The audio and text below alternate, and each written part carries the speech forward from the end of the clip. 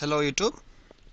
Today I will show you how to share the internet connection that's connected to a PC running Windows 7s with the another computers. It may be your friend computer or maybe another computer in your home. Just I will show you how to create your home network with internet access. Okay, there are very simple steps, simple 4 steps.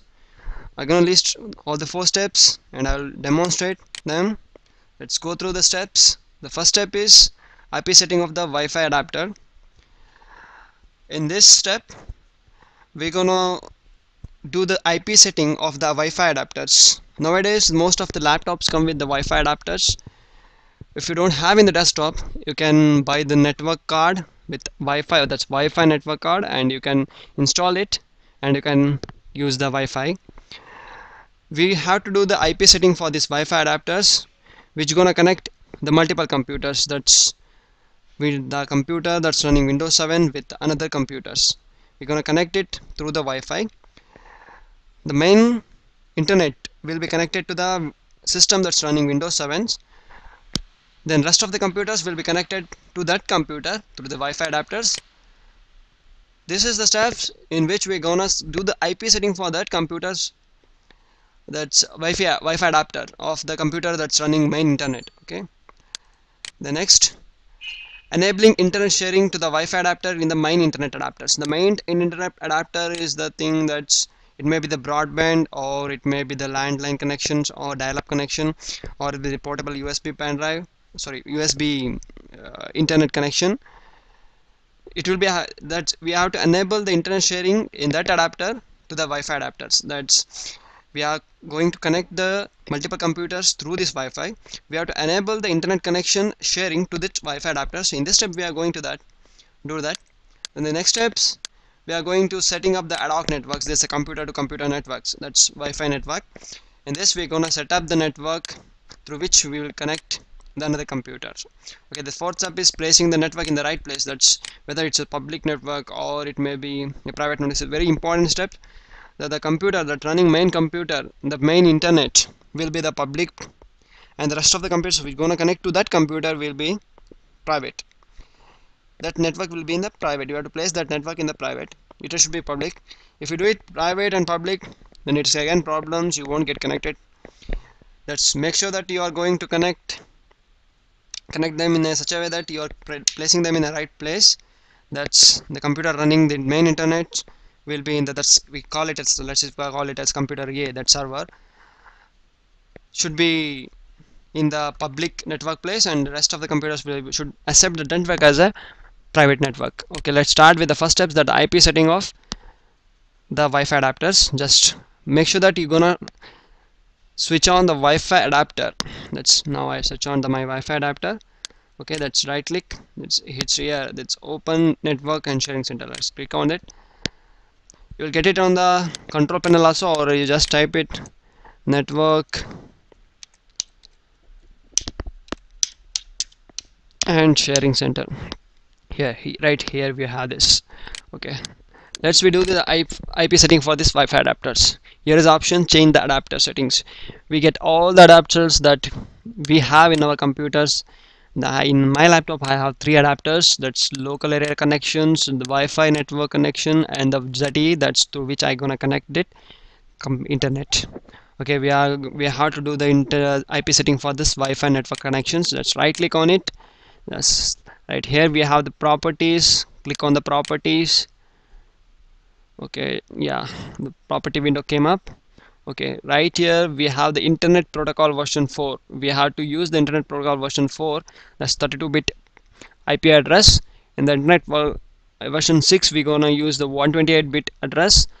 It's higher versions, let's we use it 4. Okay, let's click on the properties of the internet version 4. Okay, right here we have the properties. This is the IP setting we're gonna do now. Just make sure that you're gonna click on the obtain an IP address automatically. It's best and better way. If you can give the IP address and you can set up all the things. If you have good knowledge, you can do that, but still it's a better way to obtain IP address automatically. Windows gonna do everything, nothing headache, nothing. Just click on the automatic. Okay, we are done with the first step, that's IP setting, we are done. Okay, let's go to the second step, that's enabling the internet sharing of the Wi-Fi adapter in the main internet adapters. Okay, we find that internet adapter there. Okay, right click on that, open network and sharing center, adapter setting. Okay, right here we have this SETI wireless terminals. Okay, right click on it, right here we have the properties, same thing. Okay, please observe that we have sharing right here, sharing. It may be the broadband or any dial-up connections, we get the adapter like this. Just right click on it, properties, then you go to the sharing window tab. Okay, I have already enabled this. I will show you how to enable that. Let's disable that first. Just close that. Sorry, shit. Sharing, disable that. Okay. Okay, now I will show you how to enable it to the Wi-Fi wireless network. I don't know what are the connections available. I will show you, right. Okay, see, we have the two connections, that local area connections or the wireless network connections. Now we are running through, we are going to connect the another computer through wireless network connections. We can also connect to the local area connections. Let's, as we are going to connect multiple computers, we have to use the wireless network connections. Okay, let's click on the wireless network connections. Just click on this allow another networks. Okay, now the setting all that get changed and it's saved for the wireless adapters.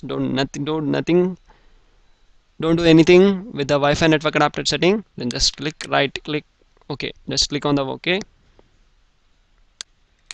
Okay, we are done with the second steps, that's enabling the internet sharing. We have enabled the internet sharing for the Wi-Fi adapter. Now second step is setting up the ad hoc network. We have to set up the ad hoc network now. Okay, let's right click on that, internet, same thing, same steps. Okay, right here we have the setup a new internet connections or a network. Okay, now we are going the ad hoc network. Okay, click on that. Right here we have, that's it's here, network setup wireless ad hoc, that's computer network. Okay, click on next. Okay, give a name, let's give it internet. Okay, I've done. Make sure they're going to select VEP. Okay, I selected, then the key 1 2 3 4. I will give it 1 2 3. Okay, I'm done. Anything you can give, it's a security code.